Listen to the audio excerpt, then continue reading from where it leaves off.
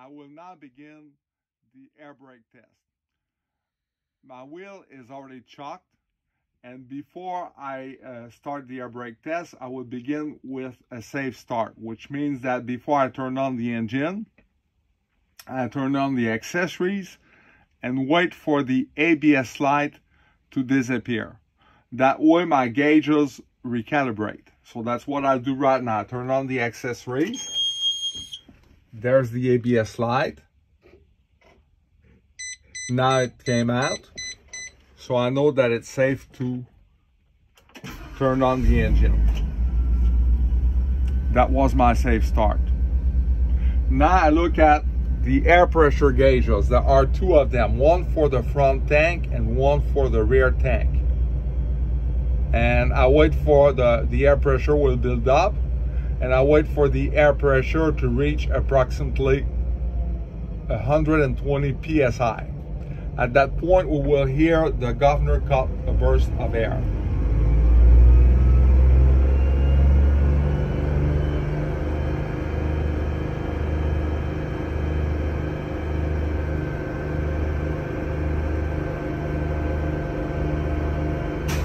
Okay, we're good. That's what we just heard. Now, I will do four things. First, I will turn off the engine. Second, I turn on the accessories.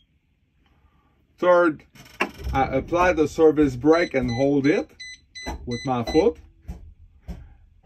And fourth, I release the parking brake by pushing the yellow knob over here.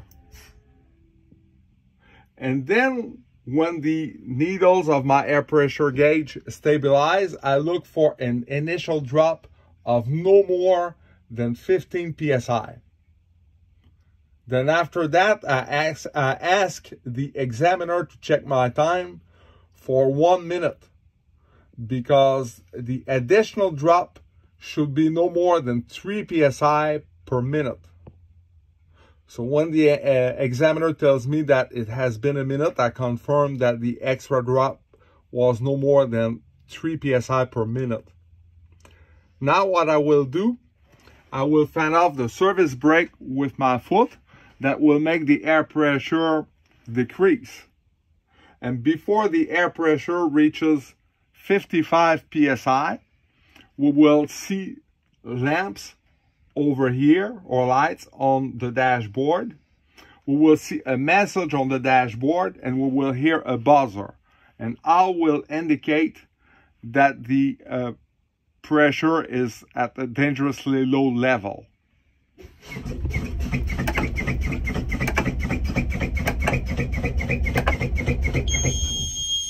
Make sure that the two lights are on. Okay, now what I will do, I will keep fanning off the service brake with my foot. And when the air pressure reaches approximately 40 psi, the yellow knob of my parking brake will pop out like a spring. At that point, the parking brake will be engaged.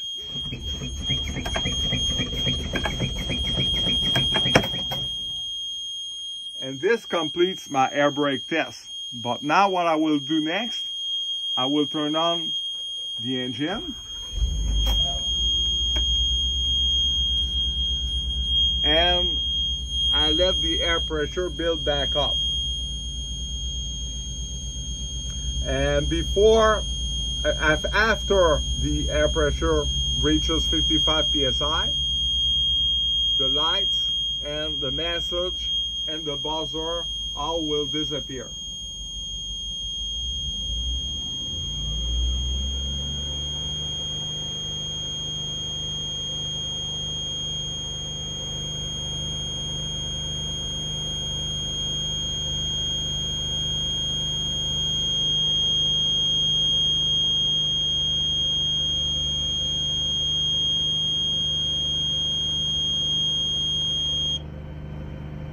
This is it.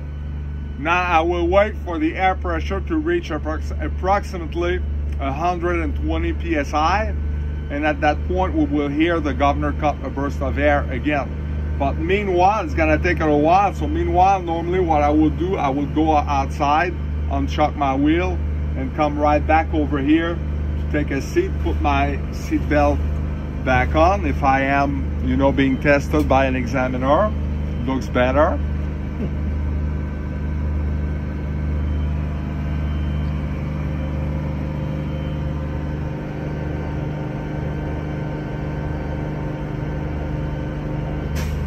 Here we go. And now I will just check my service brake.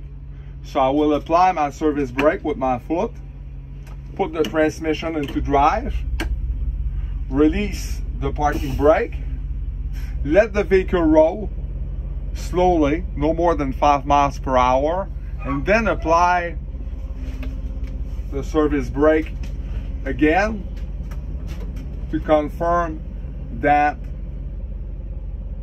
the bus is not moving, the bus is not hanging from side to side, so the service brake works properly. Now I will check the parking brake. So I will leave the transmission into drive. I apply the parking brake by pulling on the yellow knob. I press the accelerator with my foot, and the bus is still not moving. That means that the parking brake works properly. And at this point, I will ask the examiner if he or she would please help me check my lights. That's it.